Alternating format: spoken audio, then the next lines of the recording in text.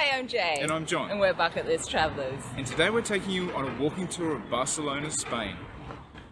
We're starting our Barcelona walking tour today along the Carrer de la Marina on the way to Sagrada Familia. And our first building of interest is the one on our right here, which is called La Monumental. The full name is Plaza de Toros Monumento de Barcelona, and it was actually a bullfighting ring.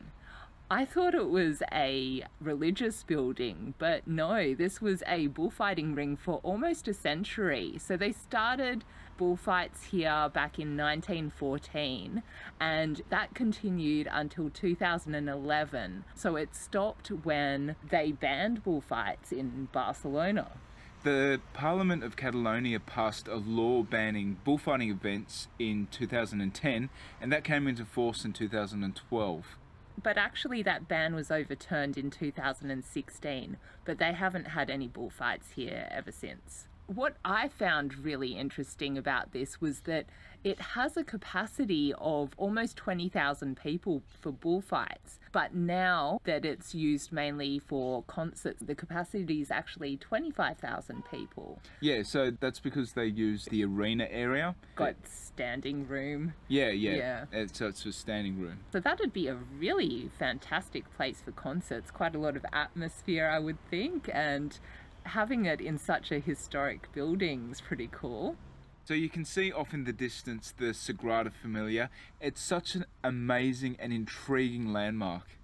Yeah, so I don't know if you've ever been to a place that has one of these world famous landmarks, but to see it in a distance and see something that you've seen on your computer screen or on TV before and actually see it in the flesh, it always gives me a buzz. What I find really interesting about La Sagrada Familia is that you can see it from so many places throughout the city, and you can see that they've got cranes on top. Yeah, so it's obviously a lot different, the construction work today, than it was when they first started building it.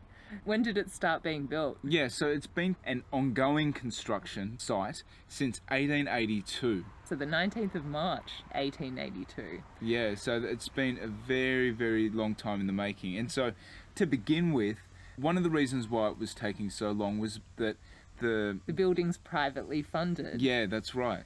Yeah, and so the current funding is from ticket sales. So you can actually go and visit the Sagrada Familia, and it's €26 entry. Yeah. Which is, I think it was quite steep, but I guess it all goes towards the final completion of this amazing building. Yeah, and costs per year to develop the building are around €25 million a year.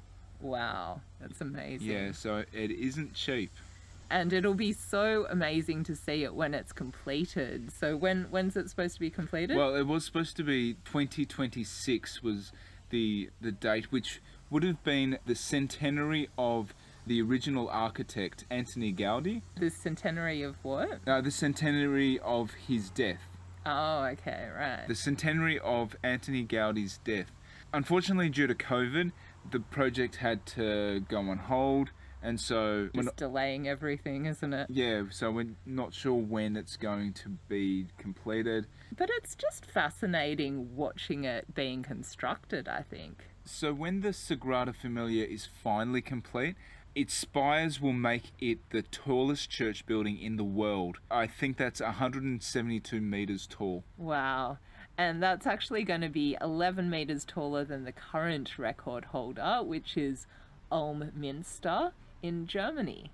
And that's 161 meters high currently. The original design that Gaudí had envisioned had a total of 18 spires. So the number 18 represented the 12 apostles, the Virgin Mary, the 4 evangelists. I think they're the 4 people who wrote the Bible. Oh, like Matthew, Mark, Luke and John. Yeah, that's right. And then a final spire representing Jesus Christ. So that's the final stage of the project that we're in right now. And it is interesting to note that the construction only passed 50% in 2010. Yeah, so it's been really slow going up to that point. Yeah. To be fair, there has been a civil war in the meantime. So back in the 1930s. Spanish Civil War. Yeah, so that slowed things down a fair bit. As part of the Civil War, revolutionaries set fire to the crypt part of the church, which is coincidentally where Gaudi is buried. Ah. Yeah, So it really was his life's work. Yeah, He got buried there. yeah, he certainly made it his life's work. So his original plans were destroyed in the Civil War. However, advances in technology over the years since have enabled architects to sort of piece together what he originally envisioned, and the architects today are trying to maintain the original vision of Gaudi. It's amazing seeing how this process has just been handed over from one set of architects to another, or one set of builders.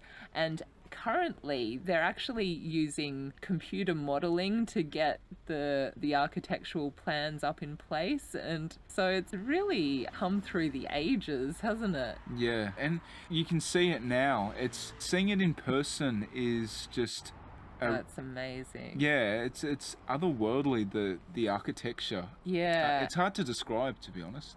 And what I find really interesting is that because it's been in the process of being built for so long, you have part of it that looks really old, and then the spires which just look really new, and they've got so much colour in them. I wasn't expecting it to have the amount of colour and detail that it has. I thought it would just be all stone coloured. Stone coloured, yeah, yeah. But there are reds and greens. It's very vivid. You can see where we are right now. There are heaps of people around. This is arguably the biggest attraction In Barcelona. in Barcelona, and for good reason. It's just an amazing building. We only saw it from the outside, and it's very impressive from the outside. If you pay your €26, you can go inside as well. I'm sure it's just as impressive inside as it is out. Yeah, and there's also a museum that outlines the whole construction period and different stages of the building. And what I found really cool is that across the road from La Sagrada Familia, there's a chocolate store, and they had a chocolate model of La Sagrada Familia in their display window. Yeah, that was pretty impressive. From the Sagrada Familia, we're now taking you towards the historical centre of the city. Now, that building that you just saw a moment ago was Estacio del Nord, or the North Bus Station. Yeah, so this is the bus station that we arrived at when we came to Barcelona from another city in Spain called Zaragoza, and we also left from here to go to Andorra. It's a very popular bus station, and there's a lot of good restaurants around this area as well. If you're doing intercity bus travel or even international bus travel, you'll probably pass through Nord Station. It was originally a railway station, and it opened up in 1862. And it was used as the main railway for the city until 1972. And it was also used as a table tennis venue for the 1992 Olympics, which was held in Barcelona. Yeah, so now it's predominantly a long-distance bus station, but there's also a sports hall still there as well.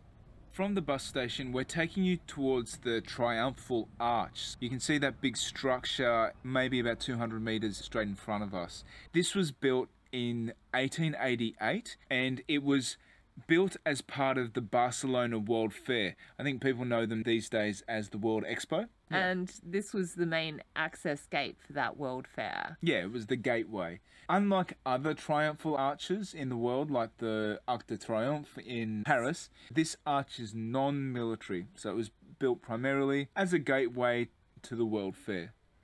Arc de Triomphe, or Triumph arches, I didn't realise there were more than just the Paris one until we started travelling, but we've seen quite a few around the world. I think the first one that I saw outside of Paris was when we were in India on our first trip together. Oh, yes. Yeah. Oh, memories. But this one's a beautiful one. It's the gateway to a really nice park area. Yeah, that's the Parc de la Ciutadella. And what I find really interesting is that Spanish isn't the only language that's spoken here. The main language is Catalan. This area, Barcelona and the northeastern part of Spain, was originally Catalonia. And also Andorra and part of France, I think. In the 1700s, the Spanish took over this area, and there's been some tension ever since. Catalan is spoken in Barcelona. It's also the official language of Andorra. and it's spoken a little bit in France as well. Yeah, so I believe Andorra is the only country in the world where the official language is Catalan. This promenade takes you all the way up to the Parc de Ciutadella, and it's a really lovely area. It's great for people watching, and it's a really nice open space. There's often performers, and I think we've got someone blowing bubbles, and yeah, this was really cool. I liked walking through this. There's always a lot of activity going on around here. Yeah, it's never a dull moment around this square. Let's just walk through these bubbles. And now we'll just zoom you through to the park. So we're walking across the road now towards the Parc de la Ciutadella. And the reason why it's called Parc de la Ciutadella was because prior to the park, there was a big citadel or fortress there for the best part of a century. And at that time, it was actually the largest fortress in Europe. Yeah. So in 1714, during the War of the Spanish Succession, Barcelona was laid siege for 13 months by the army of Philip V of Spain. So the city fell. In order to maintain control over it, he built this citadel.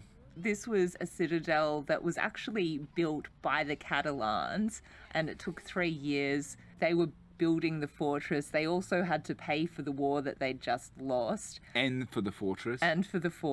So this citadel was a much hated symbol of the central Spanish government, but it was in place for over 100 years until it was eventually torn down in the 1840s to make way for the park that's here today. Yeah, and so this is now a 70-acre park, and it includes the city zoo.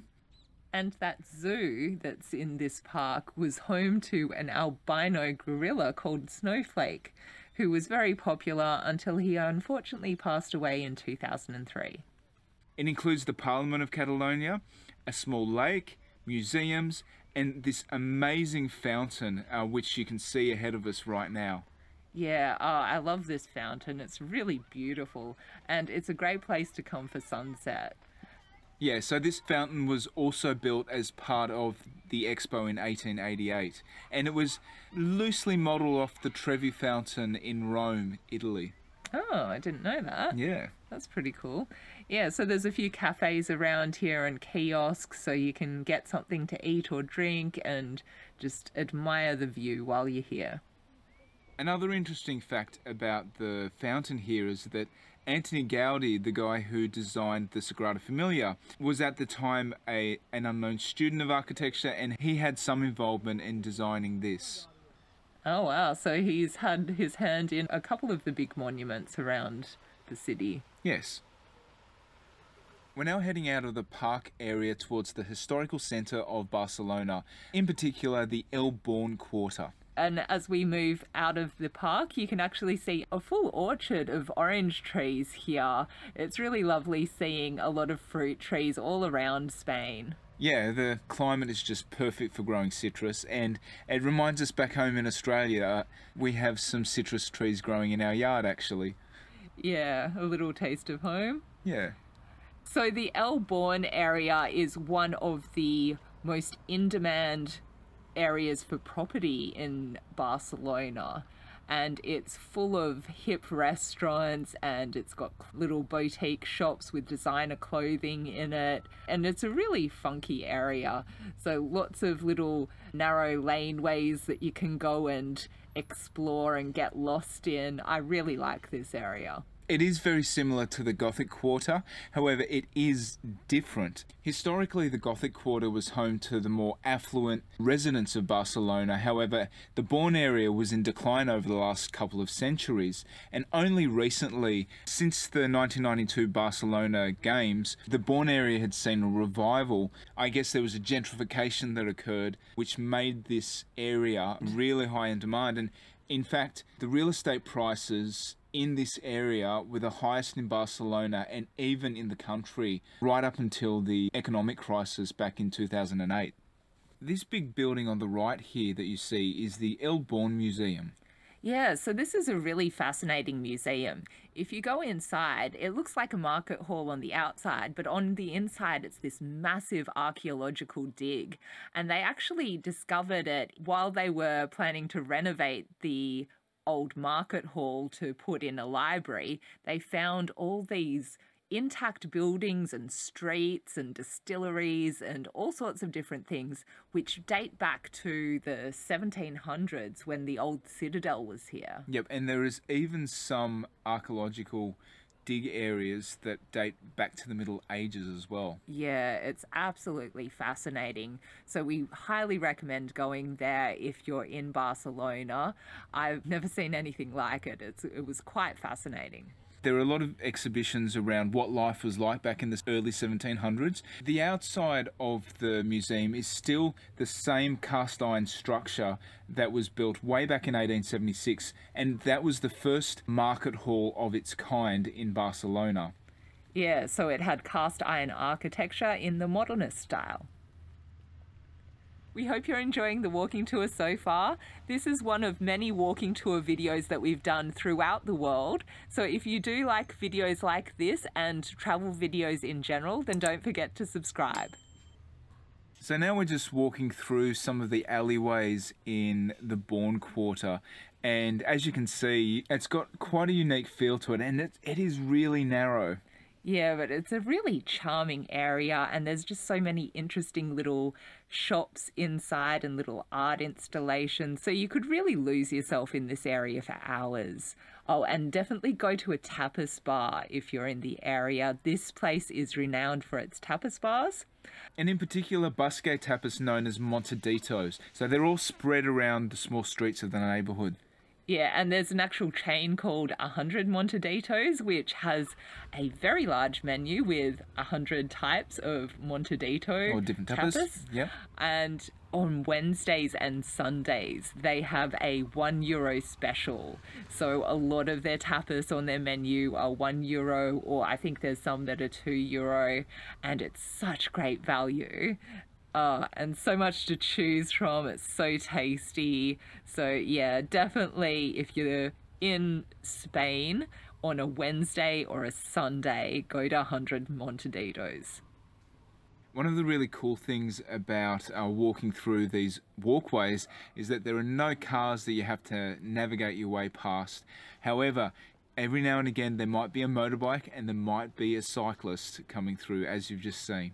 Yeah, so you just got to keep your wits about you around here. Scooters are quite popular in Spain as well. And just on your left here, we have the Picasso Museum. So there's some really great museums around. And on your right, there was an ethnologic museum as well. So in this quarter, there's some really, really good museums. So there's a contemporary art museum as well. Just around the corner too. It's really just a centre of art and culture around here, and food. Yeah, and we even saw this one, which was an art gallery of Australian Aboriginal art, which was pretty cool. Yeah, nice to see a slice of home here in Spain. Yeah. Yeah, so I really love the atmosphere around the Born Quarter. You can see a lot of people just soaking in the sights, and it's a really popular tourist area in Barcelona. And if you're looking to do some souvenir shopping, then this area is a really cool place to get your little trinkets for your trip. Yeah, oh, and art pieces as well, because there's so many art galleries around here. So you can see there's a lot of little restaurants in the side alleys, and sometimes if you go into a restaurant, it looks deceptively small from the front, but they might have a garden area in the back, as we've discovered in a couple of them.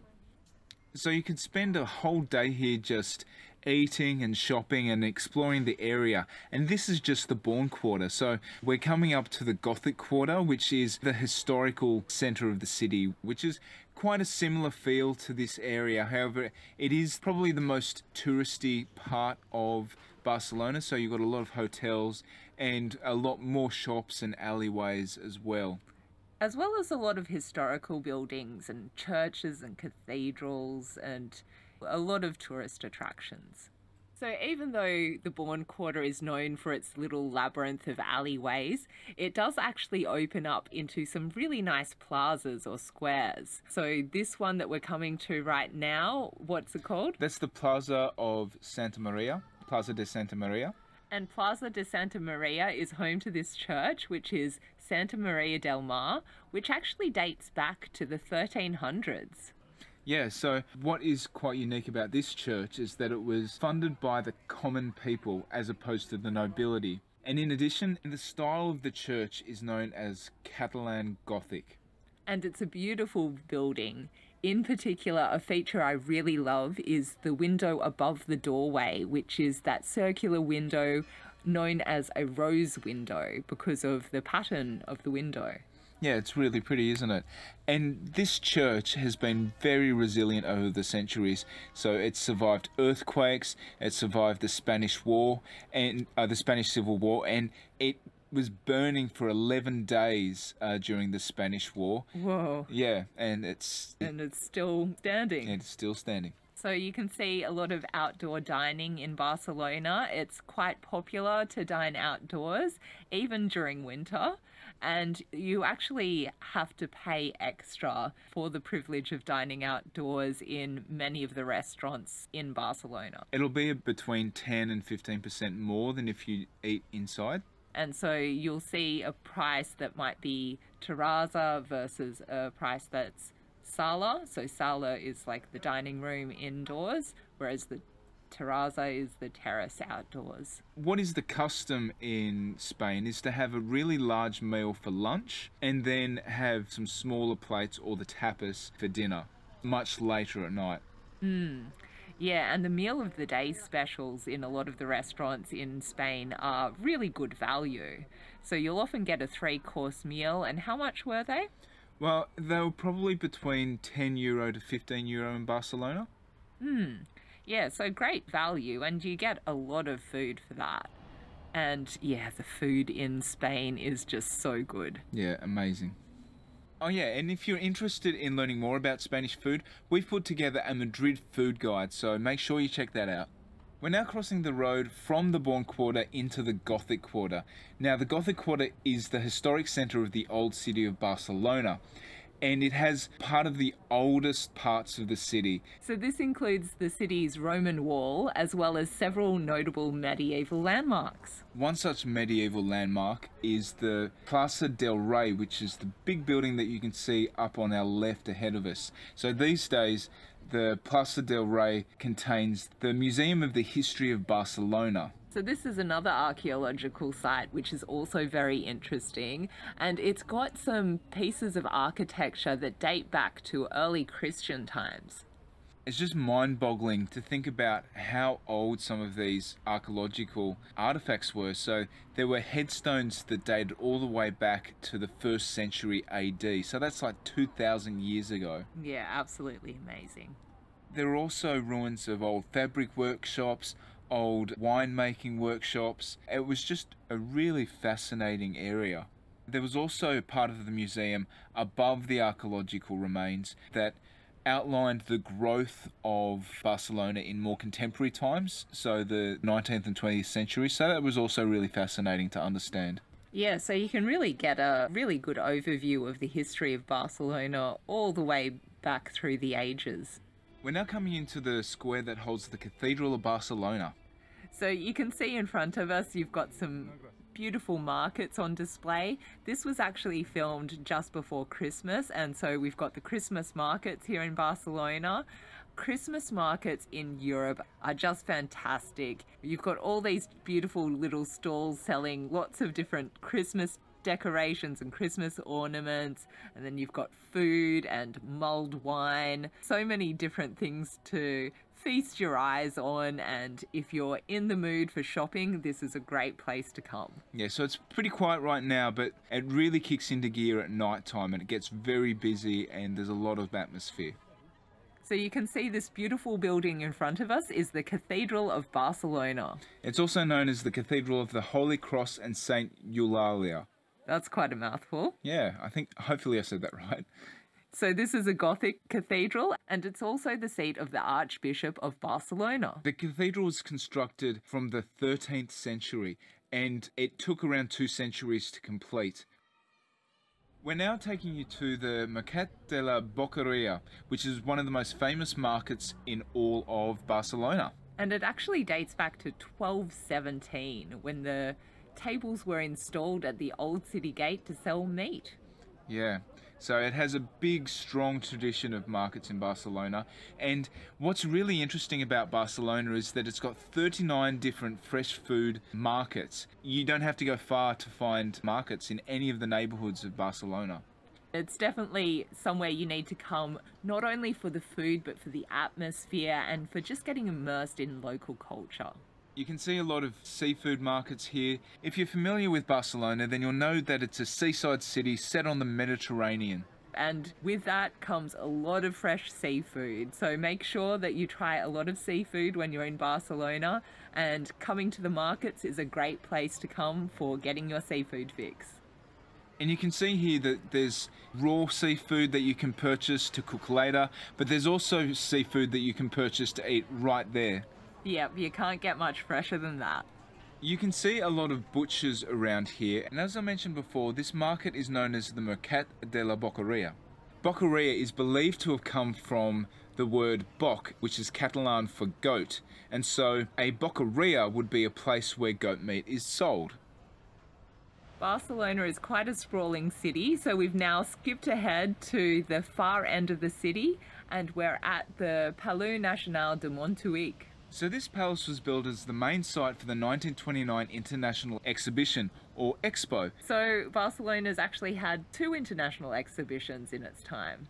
This site is just a magnificent grounds, and since 1934 it's been home to the National Art Museum of Catalonia. The area of Montjuïc was also used as the main site for the 1992 Barcelona Olympics. So you can see the old Olympic Stadium, which is still there and still used for different sports. It is also the area for the Olympic swimming and diving arena. And it's really fascinating because it's an outdoor arena and you have this amazing backdrop of the whole city behind you because it's right up on the mountain top. Oh, it's such an impressive view. I don't know how you could compete when you're just distracted by that amazing view behind you. It's just phenomenal. Yeah, spectacular. So these 4 pillars that you see in front of us are really important monuments. They're seen as the symbolic representation of Catalonia. So the 4 columns represent the 4 stripes of the Catalan flag. So these were erected in 1919. They were torn down in 1928 during the dictatorship of Miguel Primo de Rivera to get rid of any symbol of the Catalan identity. However, they were restored in later years. And this beautiful fountain that we have in front of us is known as the Magic Fountain. It was built also for the International Expo in 1929, and one feature that I really love about it is that it lights up in beautiful colours at night. Well, the fountain is magic because it has a full-on display of lights, colour and music. Unfortunately, during COVID, there aren't any displays, but in normal times, I believe there'd be displays every half hour, every weekend. But even just seeing it lit up at night is beautiful. Yeah, we were very lucky that we came in at dusk, and as you can see, I had the camera on it just as it switched on, so that was really cool. Perfect timing. Yep. We hope you enjoyed our walking tour of Barcelona. Let us know by hitting that like button and leaving a comment. We are Bucket List Travellers. See you next time.